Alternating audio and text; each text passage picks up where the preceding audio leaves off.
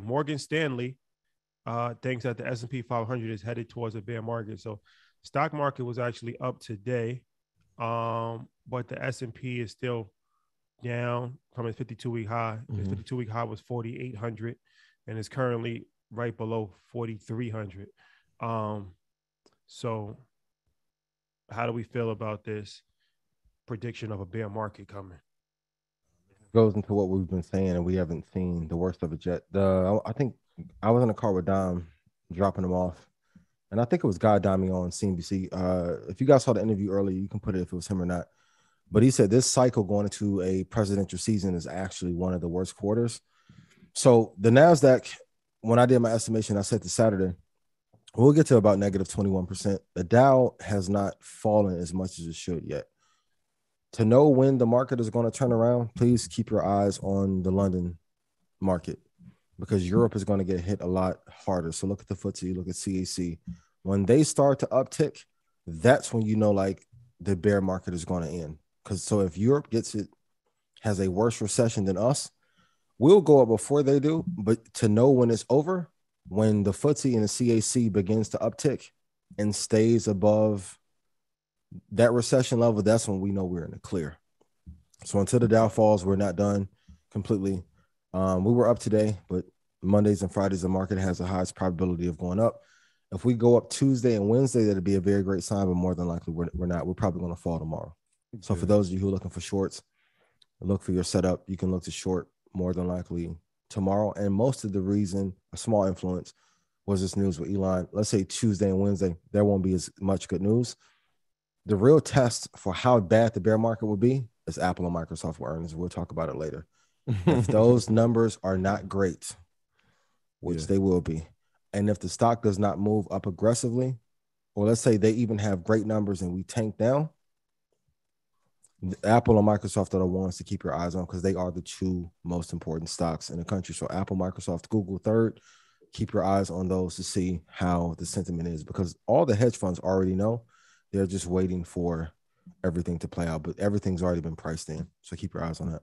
Yeah, that's interesting because I just heard Josh Brown had said that it might have been this morning, and he was talking about look, Microsoft and Apple have really blinded us from what's really happening, right? If they ever had a major pullback, we would see the economy fully be in a recession, right? Like or fully be into a bear market, or I should say, the Nasdaq itself is already in a bear market. So when we talk about down 20%, and this is the third week in a row, and I'm like, yeah, we're big on tech, but again, we got to find our right spots. So we got to be mindful of that. And one of the things that, and I've pretty much seen the consensus around is like, well, where should we go? Because usually they'll talk about the sector rotation, but like, well, what's the rotation now? Because no one can see where the next rotation is going to be, except the guy with the crystal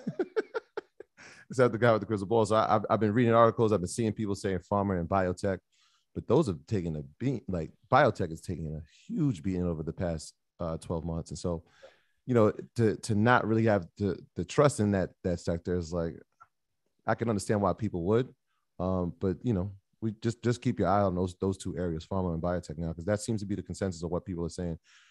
If the S&P does pull back, and it won't be just one or two companies, they're saying like every company is going to pull back at the same time, and that's 500 companies. So obviously that's pretty much the U.S. economy. Look at those two sectors to be a place where you could probably find something with not as much of a downside. And I want to remind everyone, sector rotation is for institutional traders or companies that takes capital from clients and have to deploy or put it to use. Mm-hmm. So when Frederick has been on Stock Club Call, shout out to Frederick. Dave has been on.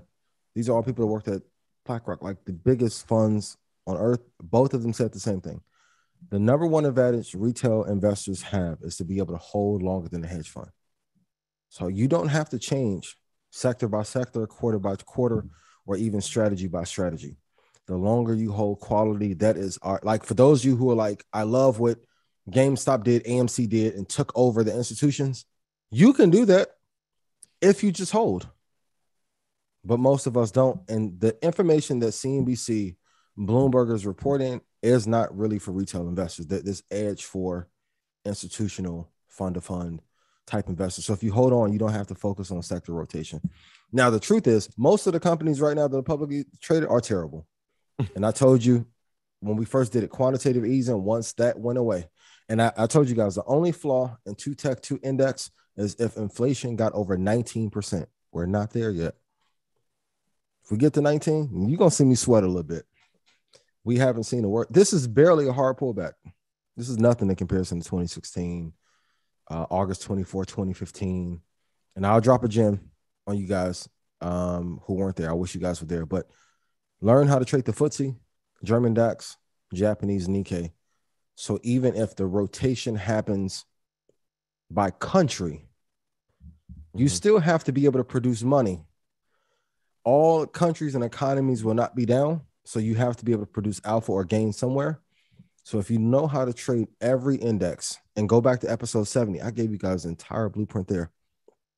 Be able to trade every index on earth, you won't lose money, especially on the future side. Those of you that are trading, or if you're doing options and doing puts, you should be making money hand over fist because we have a clear direction. Quantitative easing is away. We have more fear than ever. Institutions are afraid. There's not as much capital being put out. Angels, investors are investing less. Mm-hmm. Secondary rounds are different. Seed rounds are not different. Yeah, the volume of trading is going down. Yeah, it's easy. We have more shorts and more downside pressure. Take advantage of it. Yeah, another one is agriculture, another sector, just to keep your eye on. Like, I'm not sure if anybody's paying attention, but China, they're battling the COVID virus right now, and there's plenty of lockdowns, and it's headed toward Beijing, which is obviously a major city. So yeah, there's their lockdowns a lot different from ours, a little bit more.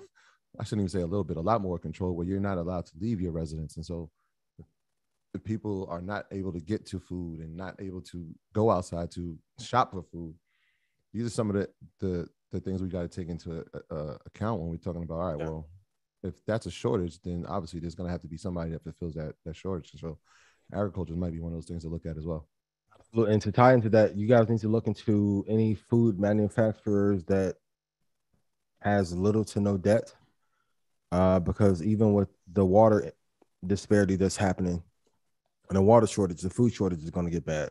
And if you guys have been doing your research, you've seen what's happened in food manufacturing over the last 6 or 7 weeks. There is a big event happening in that space. I'll say that and leave it there. Kudos to my guy who sent me that article. Please go look and research what is happening in the food space. So if you can find a good one, there may be a lot less competition, which would drive up prices and make that stock, as a result, more valuable. So I want you guys to take the emotion out of it. Look at the data. If the market is clearly down, if you're a trader, add to your positions. Don't hold them for long. Obey your targets. Do not deviate. Patience pays. So you may only get 4 amazing trades, but those 4 amazing trades may pay you what 12 last year would have paid you. And if you are truly an investor and you can go both directions, I'm not going to do a Charles Barkley, I promise you.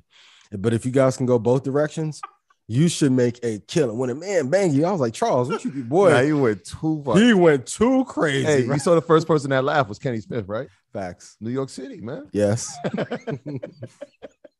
I saw Charlamagne post, can we grow up? I'm like, no, never. No, we're never going. No, we're not. We're not going. Never. We're not going to.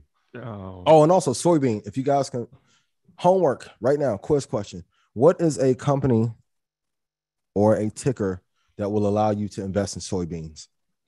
That soybean future has been going up like crazy. So when certain commodities go up, that's why I say, like, the one thing that Kramer said that is always true, there is a bull market somewhere. Soybean has been going up like crazy. There are a couple other commodities that have been taken off during this recession. That is definitely one of them. The market still pays those who are patient. Absolutely. My graduates from my school being Forbes, bag drop. Bag drop. A mic drop, bag drop. Bag drop.